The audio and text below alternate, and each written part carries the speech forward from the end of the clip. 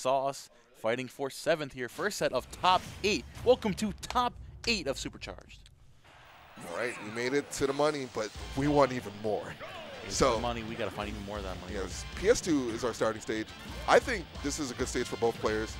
So you get to kill off the top with Mario. You have those platforms to juggle, and you also can do that with Ivysaur in Beast's case. But this is a big thing where Beast started to level up was his Squirtle.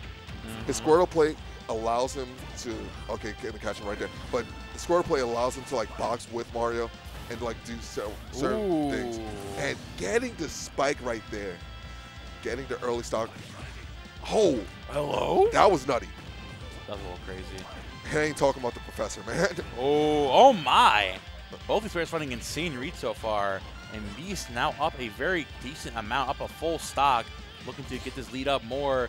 Sauce really struggling here because this Ivysaur, he's opting for more of the Ivysaur in this fight because those disjoints are going to be so good for you against Mario. So one thing Mario struggles with is big hitboxes. Yeah, and we saw Jackal able to DI that perfectly, but we saw Beast just die, holding inwards onto that DI and just dying kind of early percent for Zard. Oh yeah, it's the thing, fighting against Mario, he has a really good ladder concept with early stocks, but of course, Beast now playing more close to the ground. As Squirtle, like you said, has been leveling up Lady Thing very well so far. Looking to get back in here, looking for another crazy read. Oh, yeah, who's feeling himself this game one. Threw him back on the stage. Nah, I'm going back here. I'm going to give you the hands. I'm not done with you yet. You know what that reminds me of? Ever watched Teen Titans? Yeah. There's an episode where Robin's fighting Slade by himself, and Slade saves him, and he's like, "Why did you save me?" It's like, "Why did you save me?" He's like, "I'm not done with you." It just gives him the hands even more. Yeah, Beast is feeling himself right now. It's insane on that nair, finding the parry into an up smash. Beast with a 2-stock in that game one. And that's the thing, too. We were just talking about advantage day versus disadvantage day. Who cares about your disadvantage day if you are constantly in the driver's seat? Yeah. You're just going. Beast took that game and he just went. Says, I don't like the sauces you offer. All right, that was my 2. I'm more of a blue cheese guy. I'm not a ranch guy. I'm actually not a sauce guy. I'm plain. I'm a plain Jane. Plain Jane, like what? Like wings? Yeah, no, like tenders. Like tenders? Yeah, just dry. Really? Yeah. Come on, man. I'm a boring Nothing, person. Though? I'm a boring not person. Like a barbecue and something like a ketchup? I'm really boring, man. Damn. So you could have at least you could put the bias aside for this set though. Yeah. For sauce. This is your favorite kind of sauce, what you're saying. Oh. All right. This is the sauciest I get. all right. I'll give you that. I think it would have been funnier if my name was Sauce. My tag was also Sauce. And then you just go get lunch with me. He's like, yeah, he doesn't use anything. This guy's a fraud. Oh. Wait, what was that angle? Oh, okay, yeah. He's able to make it back.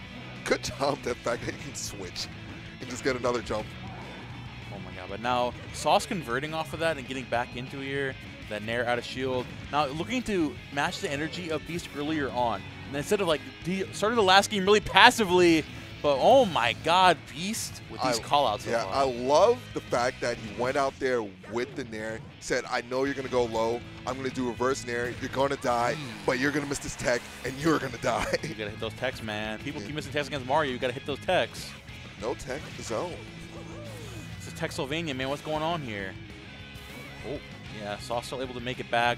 Looking to find a grabber. Something with this combo started. Yeah. But Squirtle, with that, again, that very small extra range is so much in this matchup. Yeah. And the fact that he's able to now get conversions with Squirtle off down tilt, up tilt right there, and just use his momentum to get back and forth, and getting the Razor Leaf into the up air, closing out the stock, only 9%, even with Squirtle being one of the lighter characters in the game. 9%, you're not going to kill him that easily.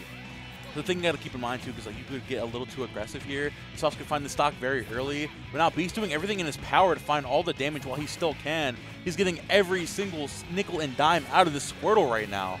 Yeah. Okay, was able to get the trade right there. Oh! Okay, that would have been crazy. Ooh. Fireball coming on again. Beast opting for a forward air, but still, this Ivysaur pushing the lead, and Sauce is just looking struggling to find any openings right now. Okay. Good job using the other jump to like figure out which way, if you're still turned or not. Oh, preemptive up smash right there. Down tilt. Yeah, it wasn't? Okay, yeah. Ooh. But yeah, wasn't like really like was really hesitant on that down tilt, on that conversion, and that kind of costed him that game. Yeah, that's the thing too. Like Sauce is playing really reserved this set. Like he's like obviously he's coming with those crazy, insane, aggressive plays, and Sauce kind of like taking more of a step back, like waiting for those opportunities to find those combos. And BC's just not giving it to him. Like he's constantly just going. He's scrapping. Sauce needs to scrap back, fight back, man. He's getting beat up. It's like kind of like, was it the meme when you get a jump? Fight back, fight back, fight back. let him get up. Let him get up. Okay, but not getting the chance. And that's what you have to do against like characters against like Mario and stuff. You don't give them the chance to like gain momentum. And even like players like Sauce. We saw like Jackal gave him the chance and he was able to steal the stock right there. Okay, gonna survive the ladder right there. But against players like that, you try to smother them and say, yeah, you cannot play the game. Can stop them from any means necessary. But now Sauce looking to match that energy down air to catch that switch with the back air. Find another ladder combo. Keeping the pressure away from this Charizard and just keeping your feet down on the ground, saying, okay, I need to stop letting this PT get away with so much. And just find the hits where I know I can. Like that back air right there. Yeah. I'm actually surprised. This is not the Joel I know who would do the falling up air into up smash and say parry all this. I miss the old Joel. Come on, man. This is new age. We're learning how to hold backwards, bro. We're being patient, and of course, that's what happens when you get a little. This guy played Street Fighter one too many times, and now he's holding back. Wow. This guy definitely feels like Cat. There's no way, right? No doubt. Do you know he plays? I don't think he plays Street Fighter. No. I heard him talking about it, so maybe he does play Cat. Maybe. He's definitely looking for a character that holds forward. He's not playing Guile. He is not. I imagine he plays like Sim. Oh. Imagine Joel played Doll Sim. It's like, oh, this is not you. Bro, the fire, bro, he's so sick. Oh, ooh, big down air. Yoga. I love yoga. Okay, not able to convert off that fair. But Sauce now gaining momentum. This is what we were talking about before. Against players like this, you need to smother them. Sauce now getting into his rhythm, and you see Joel now on the back foot in disadvantage, getting ledge trapped, and he just knows everything you're going to do. It's looking like an enchilada, bro. He's smothered in sauce right now.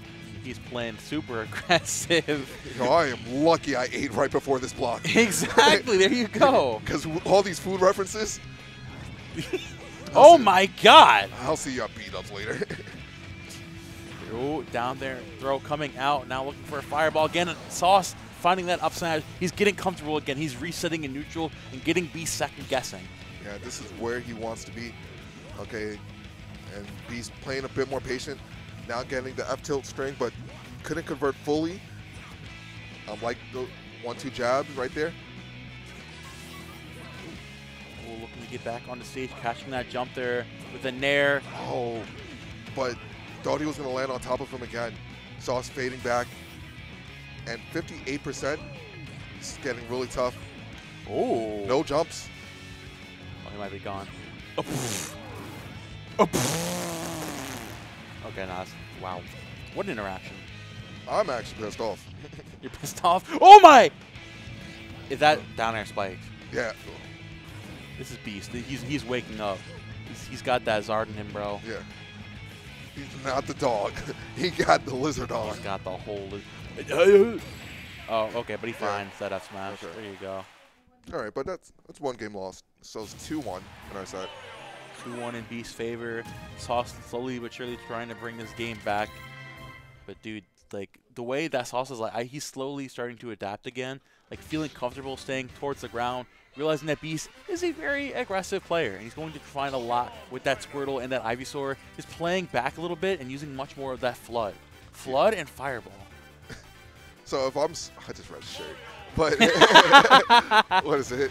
If you're Sauce, you should be filling yourself, especially with the confidence, because as you stated before, you taking the last few sets, and you're Beast. You try not to get into your own head, because it's like, okay, I lost a game. It's this where it goes downhill. Try to remember how you want games 1 and 2, and be like, all right, this is my game plan, and try not to stray too far away from it, because Sauce hasn't really adapted too much to what Beast has done. He's more of like how he's faltered, like because Beast is starting to change it up and like his game plan up a bit more, and that's where Sauce has been getting his advantage. If he goes back to the old game plan, with like just run up with Squirtle, like F tilt like that, and just do a bunch of safe attacks, Sauce is going to start faltering a bit more. Yeah, exactly. I think Beast is kind of like struggling in the wrong areas right now. He's kind of like overthinking this, where Sauce is just kind of like, okay, well, the second that you give me that little sort of leeway, like backing up with Ivysaur, I have the tools to deal with this. I have the tools to get back up. And once you start playing patient, get back in and find these combos, like those down airs on shield, trying to find a ladder combo again. Beast just struggling to get back in with this Ivysaur. The spot dodge getting called out. And we saw that with the Jackal's head. He does back air to spot dodge a lot. So definitely a player habit, been called out. A lot of people are starting to catch on. Ooh. For that cape there, Sauce still able to make it back. Able to get a bit percent on the flamethrower. Ooh, the spacing with that up smash on the shield. Just not able to be punished the way Beast wants it to be.